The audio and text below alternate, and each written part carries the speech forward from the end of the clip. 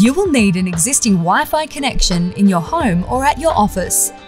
And you can connect multiple devices to your new Canon PIXMA TS6360 printer wirelessly using your router. To enable the Wi-Fi feature, from the home screen, push the OK button to get to the menu. Using the arrow buttons, make the following selections. From the menu, scroll down to Wi-Fi Setup. Press the OK button to select that option. Scroll down to Manual Connect and press the OK button to select. The printer will now search for the available router. All options will come up on the screen.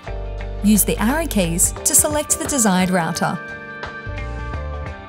Now enter your password, using the up and down keys to change text and numbers. Press the OK button to confirm each character. Once entered, press the Start key to confirm the password. Your printer will now confirm that you are connected to the router.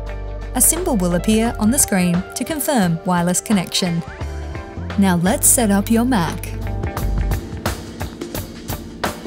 Your Mac will need to be connected to the router to complete this part of the setup. Now open the System Preferences option on your Mac.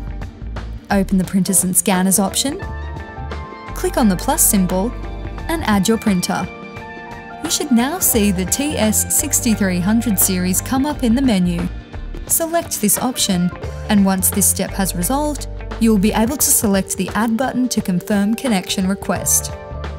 Your Mac and printer will automatically connect. You will now see the TS6300 printer appear in the Printers and Scanners window. You are now ready to print. Pick an image or file that you want and get started. You will notice that on the 6360, the tray will automatically slide out when the printer is ready to print. Thanks for choosing a Canon TS6360.